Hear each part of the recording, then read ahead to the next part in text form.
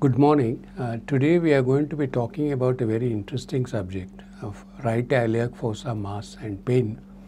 The suggestion for this particular topic has come from one of our subscribers, and I am happy to look at it.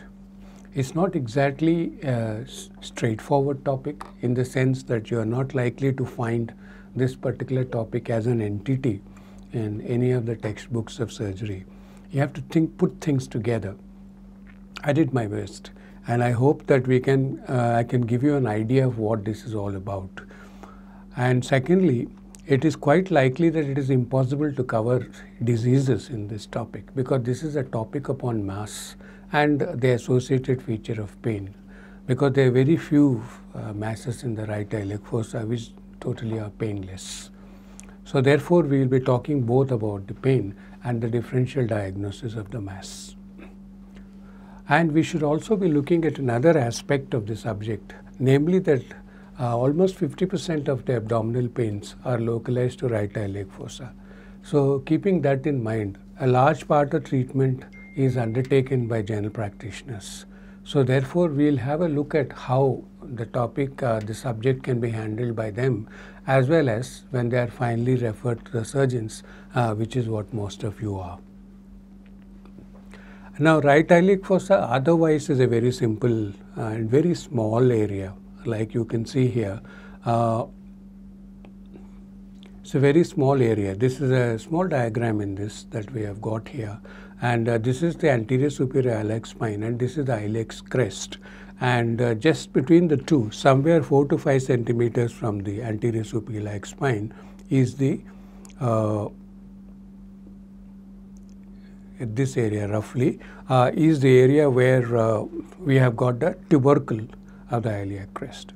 So if you draw a line from there, and you draw a line from the midpoint of the inguinal ligament, let us say it is somewhere here, then you draw that straight up, then you see how small the iliac fossa is. It's actually very small. So whenever we talk about sort of masses in the iliac fossa, think about it as a small area. Do not get confused with this area, which actually is a lumbar area.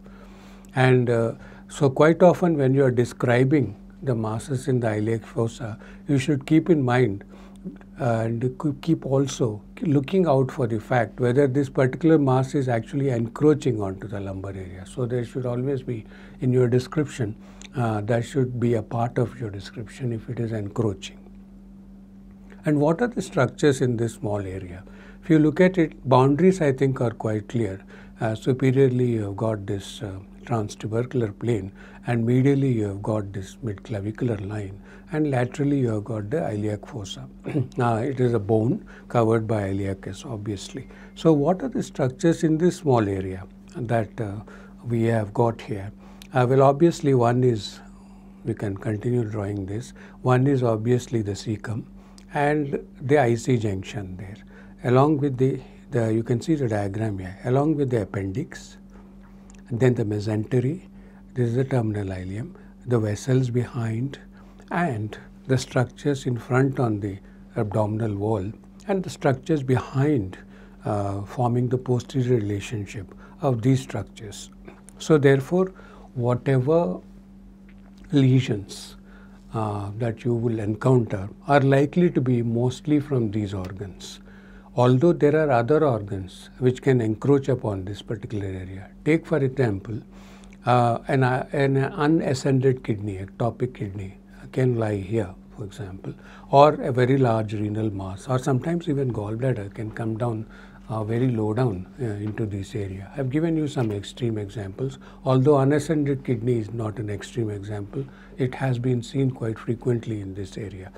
So like that, there can be other organs which can be there as visitors, you can call it. So these are the residents, and the other organs will be the visitors. There will be some. So the pathologies which go with them also can reflect in the iliac fossa. Just an explanation: appendix, cecum, mesoappendix, terminal ileum, Reuterproteinal tissues. Yes, Reuterproteinal tumors can also sometimes be present here. And this is something which you should keep in mind. Once a while they are there. you will find nodular masses lying there, and they could be coming from the iliac nodes associated with the vessels which I have shown you. Like in these areas, you can have nodes, and those nodes can also be felt. And of course, aneurysms of these vessels can also be felt here. So in other words, there are a host of pathologies which can present in the right iliac fossa, and that is the reason for interest in this particular region. Of course, when a case is assigned to you as a clinical entity, that time the patient will be giving you a history which refers to a particular kind of problem. So you will be obviously looking at only that problem. But since our topic today is masses in the iliac fossa, and of course the pain that goes with it, so therefore we should look briefly at the differential diagnosis of the various masses. And if you look at the differential diagnosis, look at this interesting slide I picked up from the net. It shows that majority of these masses probably are likely to be from the appendix, whether that is appendicular abscess, appendicular mucocele, or appendicular neoplasms. Appendicitis is not a mass. I hope you understand the difference. So these are the things which you can see as masses. IC-COX in India is very common, the hypoplastic type, and chronic intersusception is something that you can see once a while here, and the case also is seen once a while. It's not very common. Carcinoma of the cecum, and as a visitor, tubo-ovarian mass along with an abscess can also present here. And interestingly, something which is not a resident, but it's actually along the path, and that is the undescended testes. Instead of since it gets stopped sometimes midway, and it lies in the inguinal canal. So therefore, undescended testes can also present here. Ectopic kidney, which I have already mentioned, and psoas abscess. You must keep this in mind because it is within the experience of several of us that occasionally patients with psoas abscess have presented in the right iliac fossa. And last but not the least, non-Hodgkin's lymphoma. Obviously, it is a nodal pathology which is presenting here. So if you look at the large panoply of conditions which can present here, that will obviously when the patient presents to you, he will have pointing signs and history as well. So you may keep in mind a large number of pathologies, but there will be a particular symptom or a sign which points to a particular pathology. Same thing, you could look at it in a different way. Look at this, for example. If you look at this, this is a list which I have divided in a different way. As I told you, in relation to the structures which are normally present there, the visceral structures, you have structures in front, structures behind, and of course some miscellaneous. So now I divided it like that, and if you look at it that way, from the abdominal wall itself, you can have various pathologies like hematomas, abscesses. Hernia, we're not looking at hernia as a part of the lumps presenting there. It's a separate subject, but nevertheless an incisional hernia, for example, post-appendectomy, and some tumors, benign tumors like lipoma, fibroma, neurofibroma, or a fibromatosis, and sometimes malignant tumors like desmoid tumors and soft tissue sarcomas. All these can be present in the wall. So this is the wall side of things, right? And obviously these are anterior to the viscera. And when they are present in the abdominal wall, when you do either a leg raising test or a head raising test, these masses are likely to become fixed, and their mobility is likely to get limited, and they might even become taut. So therefore, you have to make a distinction whether they are inside the abdomen or outside the abdomen, which is a routine with any kind of abdominal lump. So on the other hand, when you go inside, then these are the various things which I have already mentioned to you. Appendicular abscess, carcinoma colon, appendicular mass, IC tuberculosis, amoeboma, I have not mentioned earlier. Amoebomas can also be here. Psoas abscess. Diverticulitis, not very common in India, but a perforated diverticulum can present as a mass, and Crohn's disease. So these are intraperitoneal. What happens retroperitoneally? Retroperitoneally, ileosuous mass, already mentioned. undescended testes, we talked about it. Reuterperitoneal lymph nodes, again we talked about it, and aneurysms coming from the vasculature. So this is therefore, if you look at it from the side, let us say, this is the wall, lesions of the wall, lesions of the viscera, and then lesions which are rising in the retroperitoneum, right? So there are three things that we have put it in, and some miscellaneous lesions. What are those miscellaneous? Not really very miscellaneous.